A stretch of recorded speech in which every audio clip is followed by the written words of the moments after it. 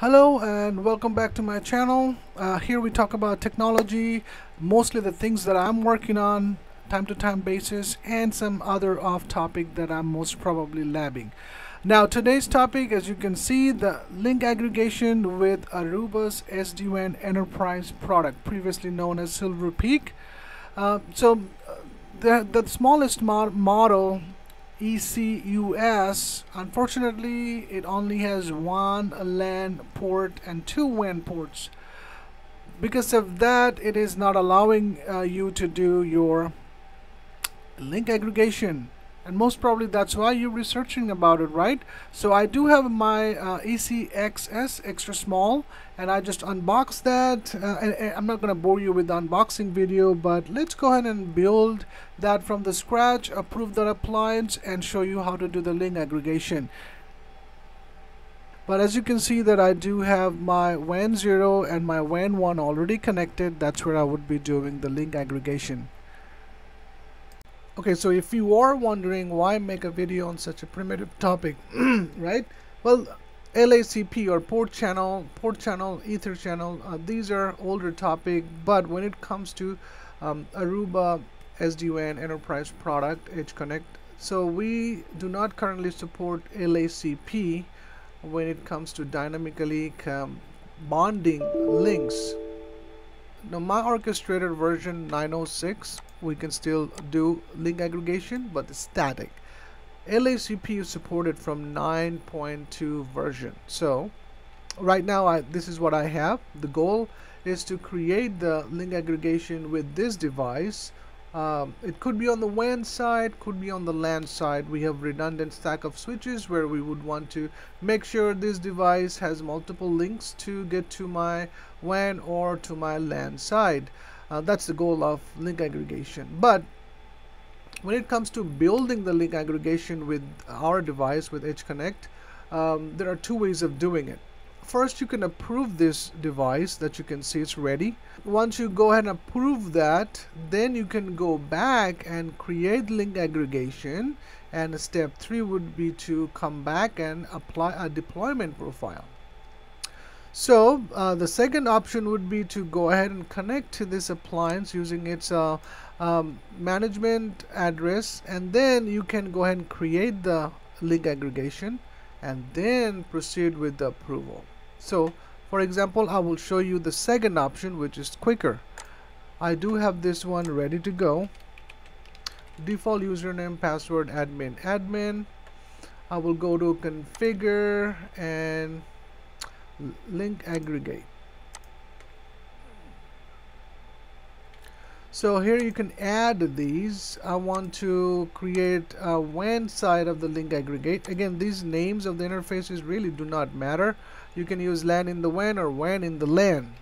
So in order to create that clean link aggregation interfaces, you need to definitely go with this. But before I go there, let's go ahead and create our switch ports. It's very basic, so I'm gonna just speed this one up.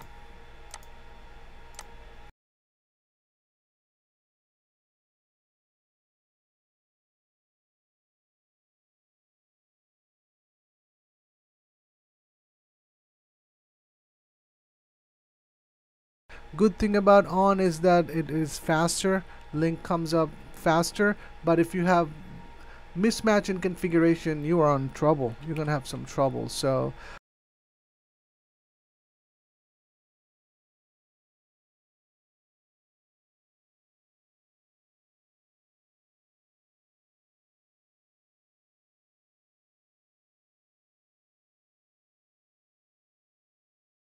alright, let's see, both are connected even though we did not create our port channel.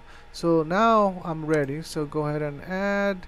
I'm gonna do the WAN side with WAN 0 and WAN 1, and rest would be remaining same. That's good. Apply. Should go through right away.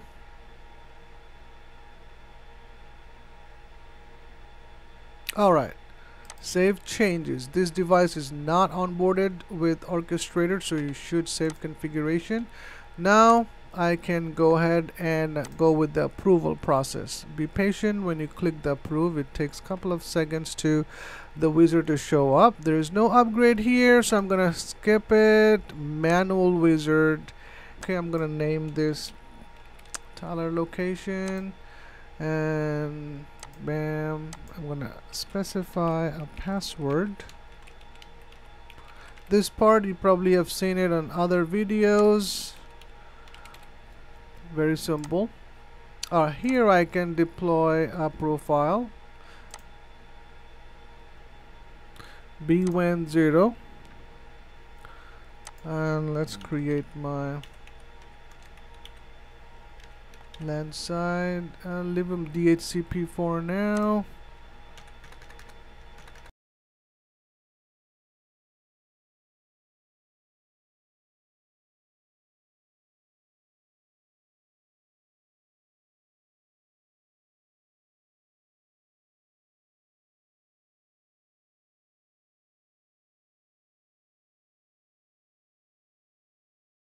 Now, as I'm doing the WAN interfaces, this device connecting to stack of switches, and then we have multiple ISP coming into those stack of switches to provide kind of WAN circuit redundancy, right? And that's why I'm bonding this. I should be doing on the LAN side as well, because it's going to a VSF pair switches on the LAN side, so I would be creating that as well, but the process remains the same. So that should be all on this one. And now let me show you the second option, where I would be approving the device first and then going back and creating the link Agg, and you will soon see that why I call this the second option.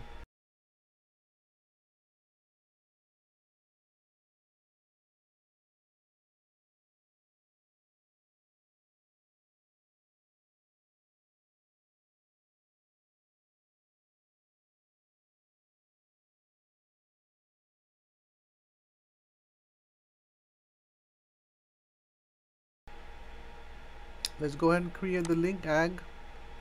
Wanted to point out here this particular section here, right? If it is a particular interface already in the deployment, let's just free them up. If it's not checked, you would have been in trouble. So as we have it checked out, let's continue with this. And what it's going to do, it's going to free up those two MPLS1 and MPLS2 that we selected during deployment. During the approval process, is going to free those up and then build it up link Agg for us. That means we're gonna have to now go back to the deployment and do some changes.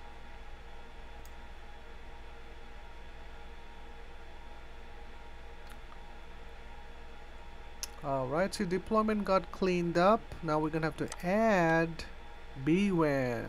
That is it. MPLS1, and then we're gonna do 2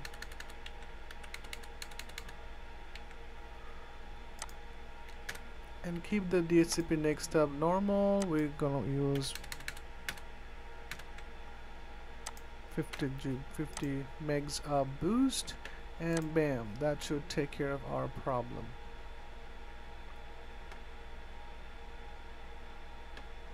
Save changes, go back to my orchestrator, refresh that, and let's take a look at Tyler's deployment. Should be clean. Now on the switch side, you can see it's still doing both in bundled in port channel, and we do have the BWAN specified on the WAN side of the configuration. Again, you can take the same device and then you can configure another link aggregation. I'm not going to create it, but just walk you through. For the LAN side, we're going to do BLAN. I'm going to pick LAN 0 and LAN 1. Create that. So this is it for me. I believe it made sense that why I talked about a primitive topic like port channel but it is helpful to know these tricks and tips of how to do it easily, quicker, when it comes to Aruba SD-WAN Enterprise product. Thank you very much for staying this long with me. I appreciate your support. Let me know, leave a comment, and share this among with your friend who is dealing with SD-WAN, and hope you will help them to learn, and also at the same time helping me and my channel for the effort. So until the next video, stay healthy, wealthy, and find some energy to learn something new. Thank you. Take care.